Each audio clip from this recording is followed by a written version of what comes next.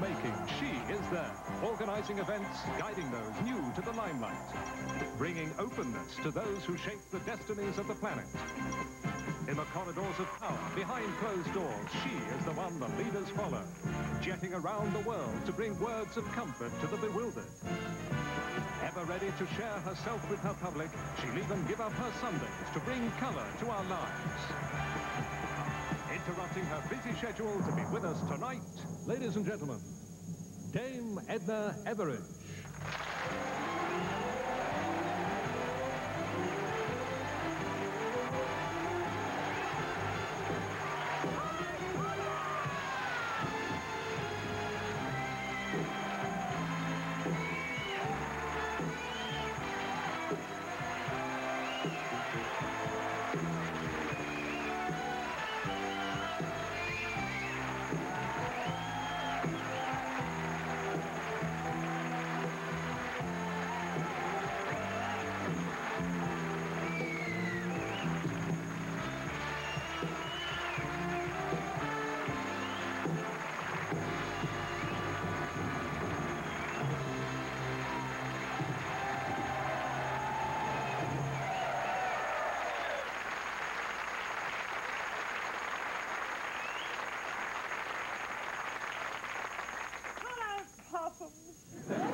I'm a very moved old megastar tonight.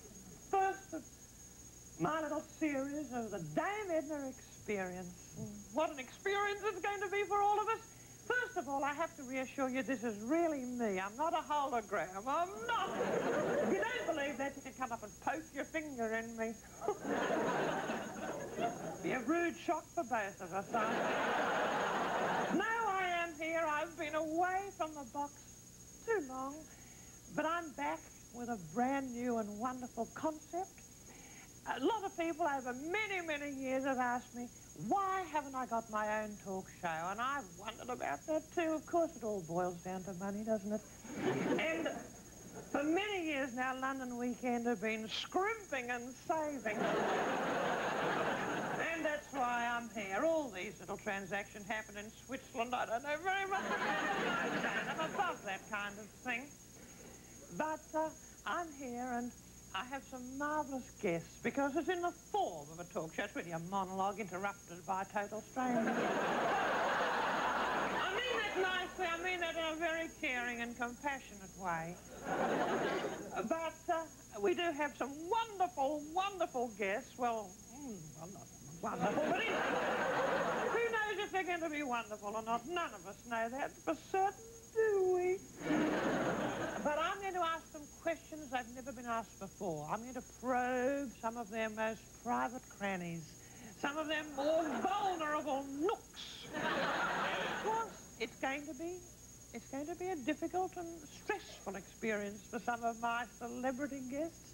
That's why we've got little Sister Bedgood, hello sister, standing by here, just in case some of my guests succumb, you know, to sobbing or cardiac arrest or chronic bedwetting or hyperventilation. And you're marvellous. She's there standing by. She gives very good mouth-to-mouth resuscitation. I'm going to tell you who our guests are in reverse alphabetical order. First of all, of course, a lovely little friend of mine, Mary Whitehouse, followed by Dr. Kurt Waldheim. That's exciting. Cliff Richard and Sean Connery. How about that?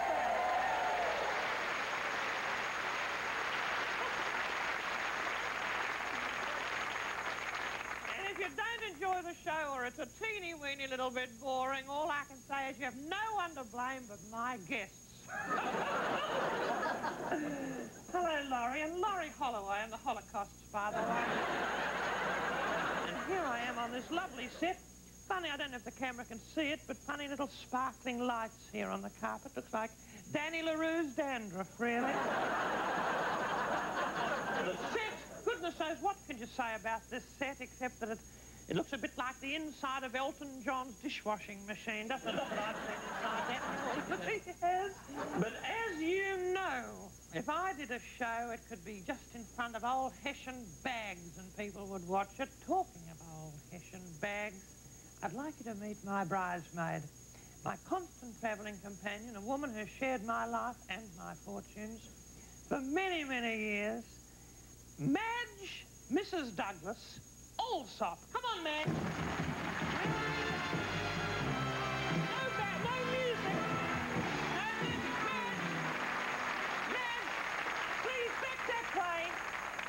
Don't use the guest staircase, please, Madge. Down those stairs, the staff stairs. Madge has been with me for many, many years. She was my bridesmaid. She caught my bouquet on the back of the neck, unfortunately. And she's been hanging around my neck like an albatross for many, many years. Makes me feel like the ancient mariner. Come on, Allsop. This way, darling. Don't sit over there. Sit on your camp chair, darling. And you can make yourself useful. You can empty ashtrays, bring people glasses of water, and don't ask for autographs immediately. Now make yourself comfortable. Gorgeous. Without any further ado, I'd like to introduce my first wonderful celebrity guest, a most misunderstood mite, a woman who's championed morality fearlessly in the face of cynicism and smut for many, many years. A dear little friend of mine, Mary Whitehouse!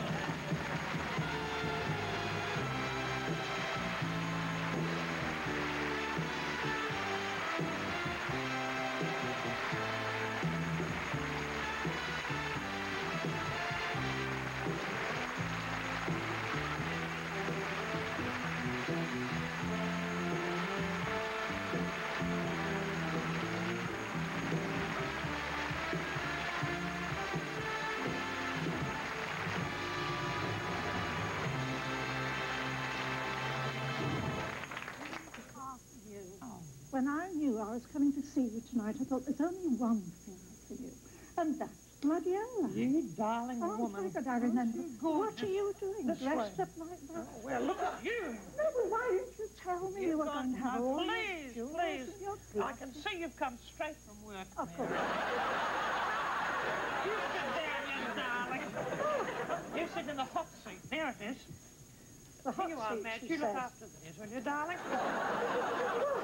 Oh, just make yourself comfortable. How are those butterfly specks of yours? They're lovely. I noticed Oh. you've copied me from time to time in the but face furniture I department. grew out of those a long time ago. Oh, did Oh, you? yes, much more modern these days. I love those glasses, and I didn't realise the National Health had such a range. I don't want to ask the obvious questions of you. No. I don't want to bring up the subject of sex and violence. You must get sick of it, darling, because there is another Mary Whitehouse. Not just this crusader against porn. There is another person, and so I don't want to discuss that side of your work. I'm sorry, but I don't. Edna. I do not, woman. But I want to ask you something.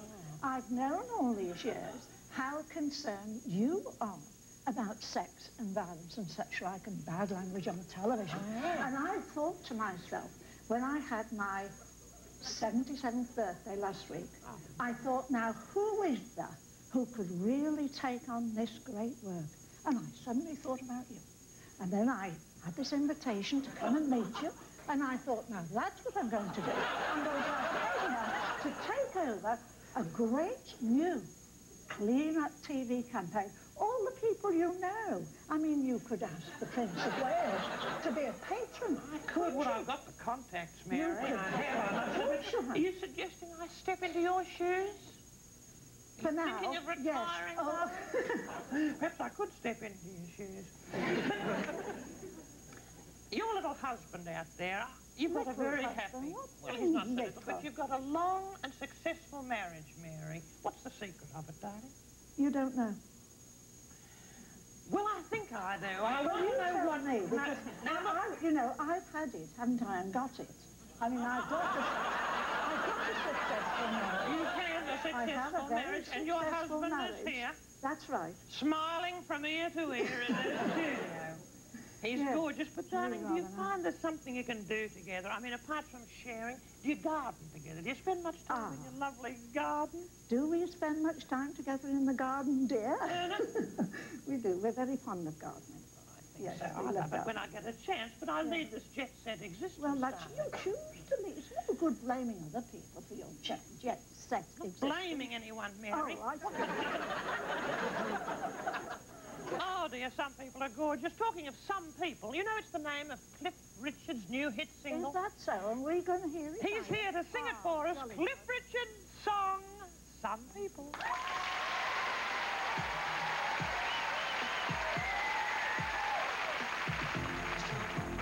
They tease one another, take pride in themselves, keeping the other one down. Well, I'm not like that at all. Some people, they hurt one another, they love to see hurt in the other one's eyes. Well, I'm not like that at all. Some people are born for each other, they love to walk, holding the other one's hand. They always understand. Some people cry, some people know why.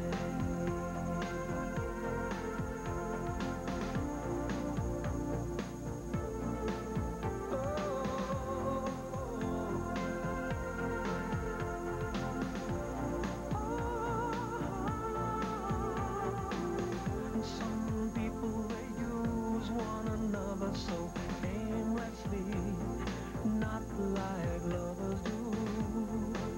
Well, I'm not like that at all. Some people, they long for each other, they love to talk, holding the other one's hand. They always understand. Some people cry,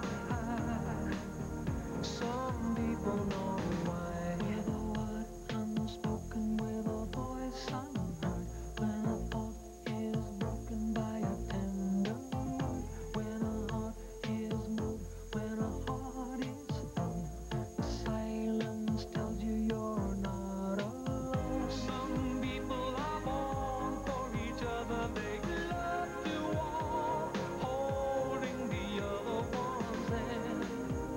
They always understand. Some people cry, some people know why.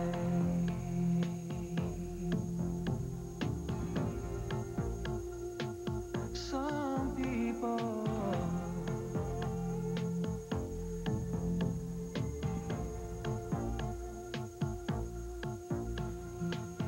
Some people are born for each other.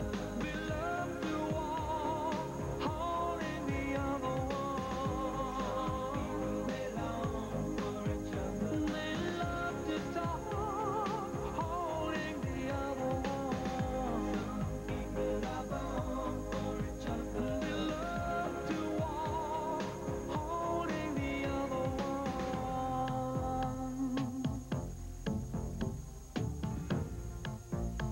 Holding the other one.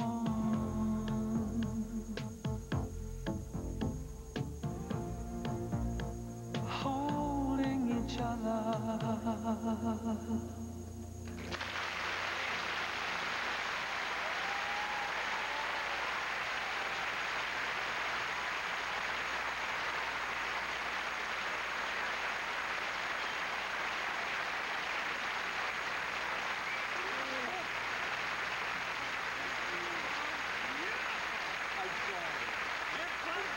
Don't go away.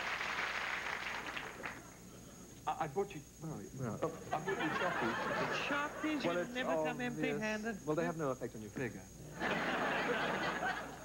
Come over now and join my other little guest, Mary Whitehouse. Do you know each other? Yes, I know Mary Mary and really Cliff? well. Hello, Okay. Mary. How are you? Lovely. Thank you. Matt? Well, if you've got, But that's Madge. Mary. Mary, I forgot to put a little... In case I forget your name, darling.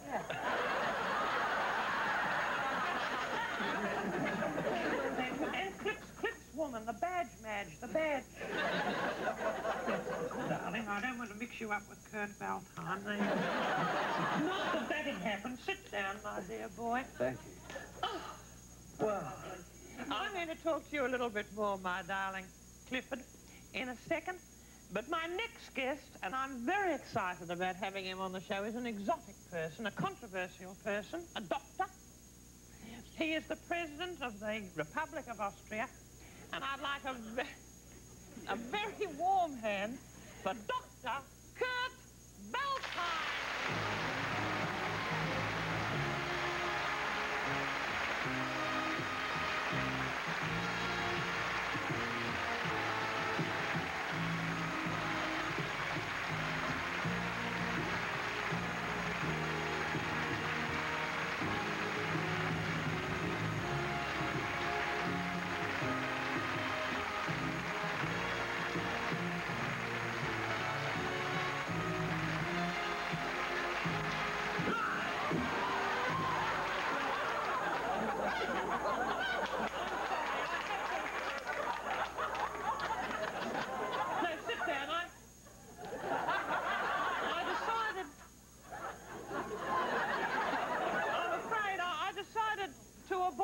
Interview. No,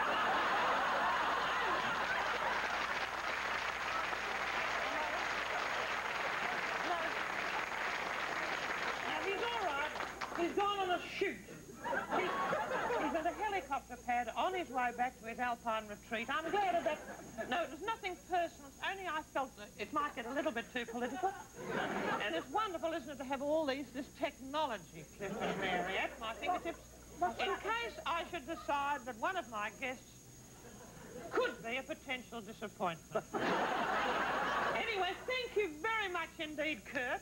And now, a word from our sponsors. Don't go away.